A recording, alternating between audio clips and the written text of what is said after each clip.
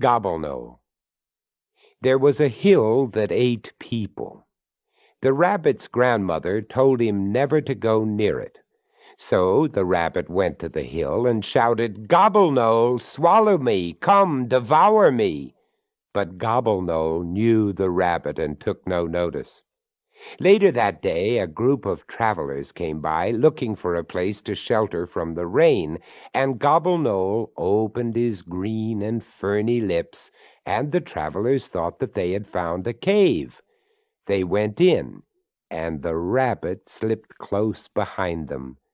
But the hill felt hairy pads on his tunnels, and before the rabbit could reach the middle, Gobbleknoll threw him out, and the grass shut. The rabbit went and hid behind a tree, and a few days later a hunting party arrived at the hill just before night, and Gobbleknoll opened again.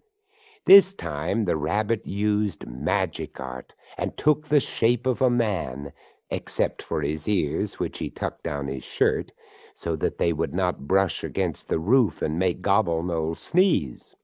He went down long and horrid passages until he came to the hill's stomach, and there were the remains of all the victims, and some who were not yet dead.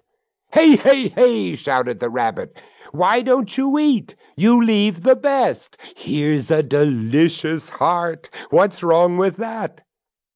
Gobbleknoll set up a dismal howling, for it was his own heart that the rabbit had seen, and the rabbit knew this and took out a knife and stabbed the hill dead.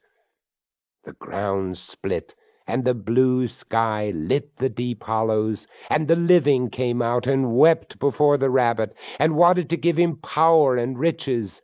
But all the rabbit would take was Gobbleknoll's fat, and he went home with it on his back, and he and his grandmother were fit to burst from it for many a day.